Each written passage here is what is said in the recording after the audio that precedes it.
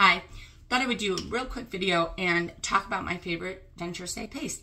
I have used Denture Cream, Fresh and Bright, and the Dr. B Clean It Up paste over the last 16 years. For 14 years, I used the Denture Cream and the Fresh and Bright, preferred the Fresh and Bright over the Denture Cream. And then 2 years ago, I switched to the Dr. B Clean It Up paste.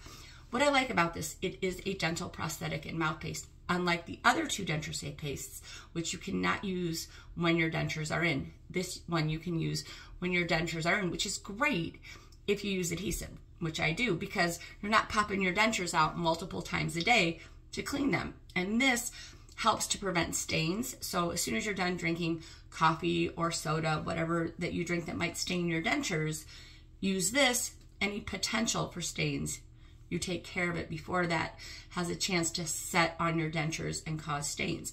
Also removes any food debris and any plaque, anything that's building up on your dentures during the day. And a little goes a long, long way. I'm going to put a disclaimer. There is absolutely no graceful way to brush your teeth, dentures, mouth. There's no graceful way to do it. So I'm just going to give you a warning right now.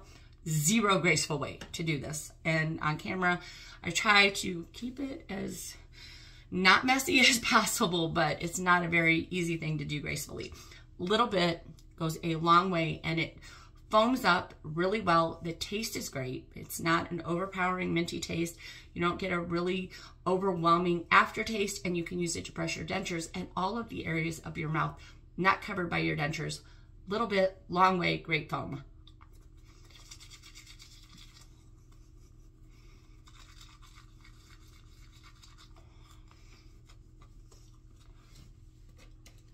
Like I said, no graceful way to do this.